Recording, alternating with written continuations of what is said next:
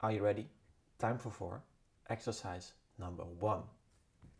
We're going to start.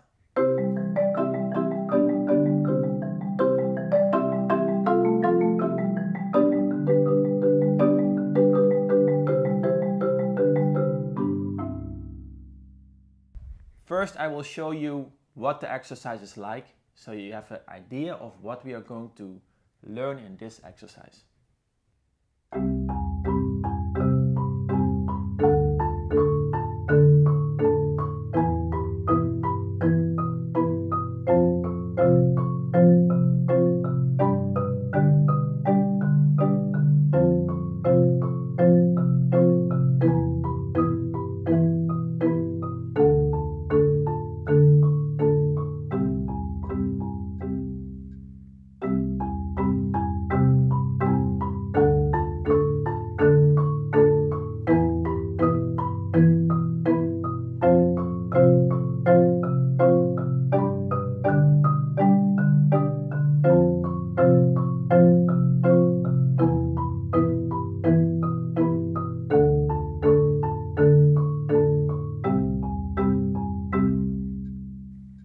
In the preparation class, we learned to use the traditional grip.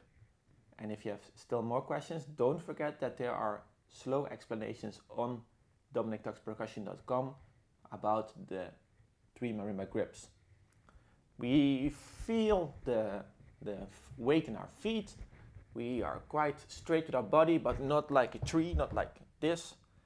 We're not like a wooden plank, we are just like a bit dancing, so you can dance a bit behind the marimba. Then you lift your arms, bloop, you put them on the instrument, and then maybe it's actually already a fifth. A fifth, so 5 bars, so we can count from the C, 1, 2, 3, 4, 5 bars, and that's the interval we are going to use in this exercise. So you can find this note, and from that note you count 5 bars to the right. So 1, 2, 3, 4, 5, and then you put the inside mallet on the C, and then the outside mallet on the G. We first start with the right hand. We just have a loose grip and we lift the sticks from the wrist. So we move like this, not like this. We always move vertically from the wrist. So you just bounce. You just bounce the sticks. It's like a bouncing ball, basically. And on the moment, the mallets, because if you drop them, you will see that the mallets will stay on the bar, and we want to also play a next note. So what we do is we lift them again. And basically, what marimba playing, you can imagine that you hit the bar, puff, and you immediately go back up. But you don't, you can just drop the mallets and then up. So drop and up, drop and up, drop and up, drop and up, drop and up. You know, imagine you have like a ball, and you drop the ball, and you all the time like making sure that the ball keeps on moving. Boing. That's a bit the idea. And we don't move from the arms, don't use the arms, it's just the wrist. If you sometimes have a wrong note, that's not a problem. I think it's important you don't squeeze the sticks, so just loose. So we have C and G, and this is going very well. And then we are slowly, we want to move to the other hand. So we take the sticks, and maybe in the beginning it's a bit uncomfortable still, that's fine. And we put them on the bars. So you put the left hand on the bars, you stop the right hand. You can still hold the sticks, you can put them next to your hand, however you feel comfortable. Then we look again to the C, 1, 2, 3, 1, 2, 3, 4, 5. That's the notes. And then we lift from the wrist. Boing.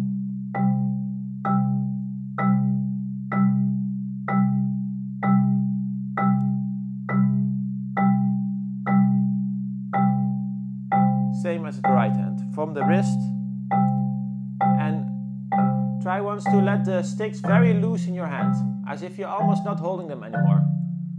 And you play all the wrong notes, it's fine. You just drop them. And you move this from the wrist. But that feeling is important, to not squeeze. So now we're going to squeeze the sticks a lot. So you very tight, so that your fingers hurt, like ow. And you try to play. And you see, sounds really yeah, doesn't sound nice, and it's a bit, you know, it hurts my hand. So that's not what we want. So we let it loose, loose, loose, until we play the wrong notes again. And then we go back to a bit more control and C and G. So listen, always listen. We listen to the notes. So these are the notes we need to have.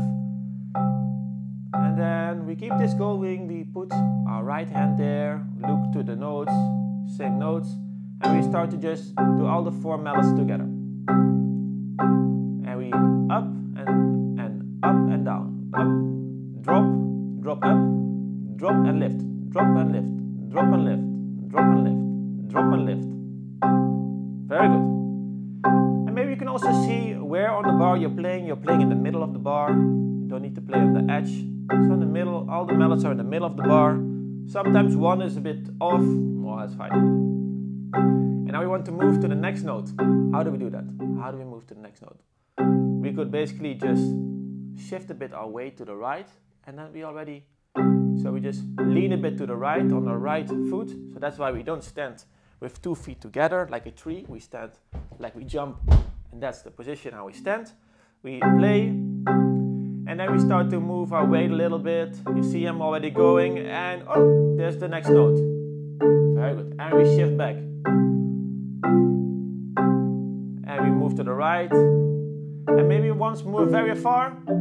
Oh, too far, and we go back. So you feel that this is a way how you can move to the notes. And you can also do what we did in the preparation class, this movement.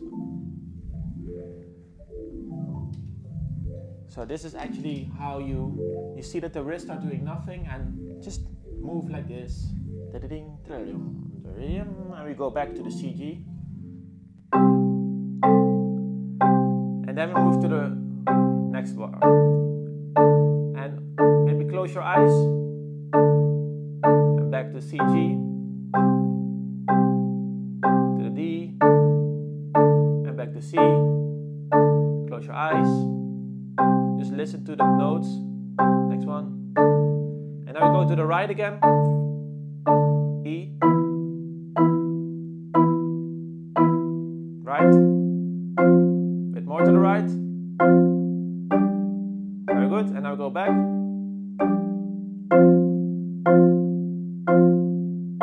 And keep on bouncing. Very good. Last one. 1, 2, 3. Very good. So that's actually how we find the notes. Now, check on this moment. If you're not standing like this, if you stand like this, go back, up, and make sure you have a straight posture. Don't need to tense, but just stand straight. Once more, we make this movement, we jump, stand straight, make this movement, find the right notes, C, 1, 2, 3, 4, 1, 2, 3, 4, 5, and C and G. 1, 2, 3, and 1, 2. Move. Move. Move. Look back, and F, and E, and D,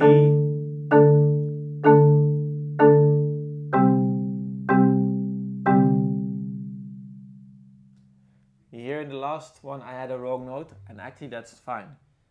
I think it's important that you don't focus too much on the right notes. It's okay to sometimes play a wrong note, and you know, if you play like this, well, it's also nice. It doesn't always need to be exactly what's written in the music. Listen to the sound, make sure you play from the wrist, and that is the most important lesson for today. In the exercise you can read espressivo, so it means expressive. The tempo is, quarter note is 82, so 82 per quarter note. You can download a metronome on your phone, for example, or maybe you have a very professional one. And then this is the tempo. Dang, dang, team, team.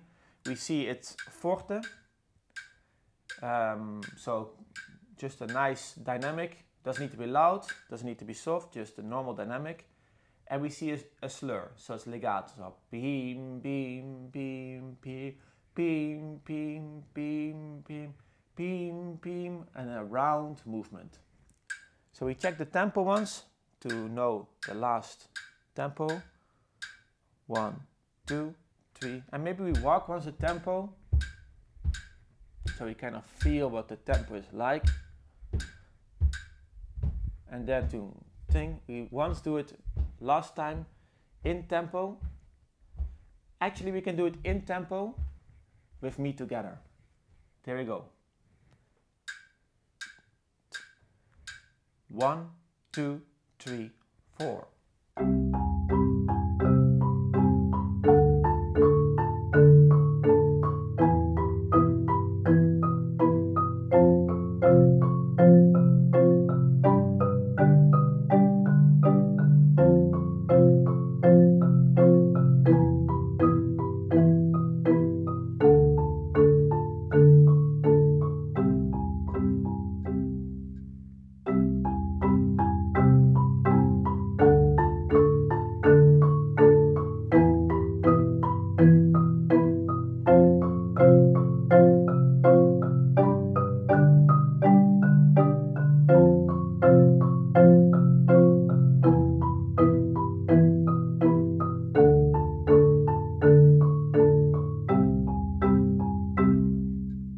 Very good. I hope you enjoyed this lesson.